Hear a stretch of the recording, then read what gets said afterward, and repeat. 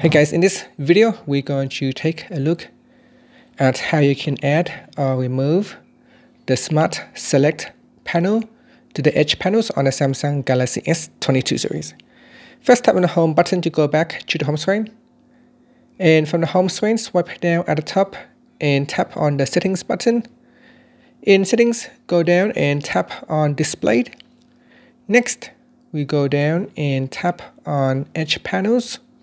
Make sure that you turn on the edge panels at the top. Once it is turned on, go down and tap on panels. In here, tap on Smart Select. So swipe across and find Smart Select. So to add or remove Smart Select panel, simply select the checkbox at the top here. Make sure the checkbox is checked or unchecked. If it is checked, that means it is added to the edge panel right here. This is the Smart Select, and if we uncheck it, it will be removed from the edge panel. And that's it. That's how you can add or remove the Smart Select panel to the edge panels on the Samsung Galaxy S22 series.